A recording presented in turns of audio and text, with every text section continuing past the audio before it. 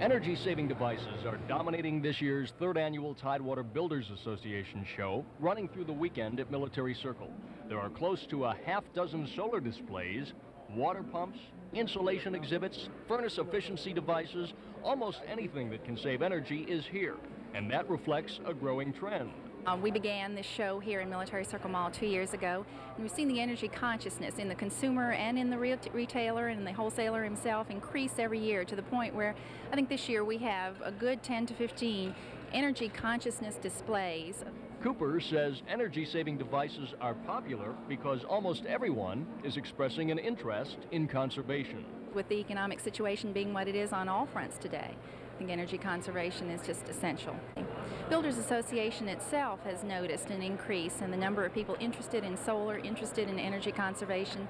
They call our office, they ask for solar builders, they ask for names of people who are doing this kind of thing, and we think it's certainly coming.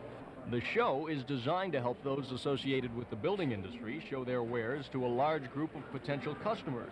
But with the emphasis on energy at this year's show, if you do come to Military Circle, you may find instead of spending money on some home device, you may end up saving money on an energy-efficient product. Mike Deason, Area 10 Eyewitness News, Norfolk.